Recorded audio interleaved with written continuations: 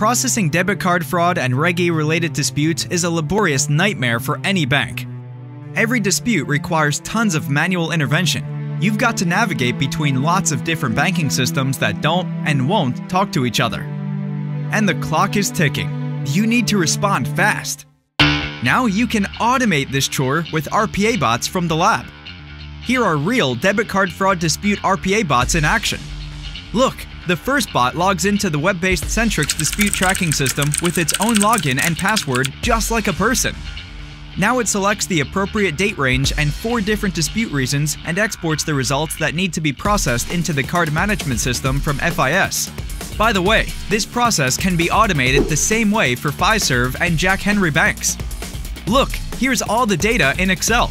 This is the bot's to-do list that it will work through. Now it's saving this data to just the right folder on the network drive, and even typing in the proper file name. Now another bot steps in. It's asking Excel to find and eliminate all of the duplicate entries. There, done! Now the bot opens the FIS card management system just like a human would.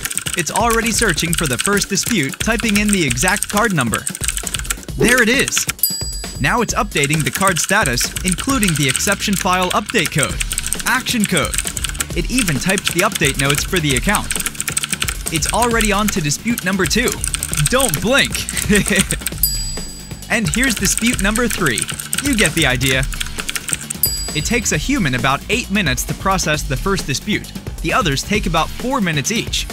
And humans generate a 14% error rate. The robots process the first dispute in just 2 minutes. The others only take about 20 seconds. And the bot's error rate is 0. Best of all, the lab created this suite of robots in just 4 weeks remotely from our offices in Houston. Automate your banking with bots. Contact the lab today.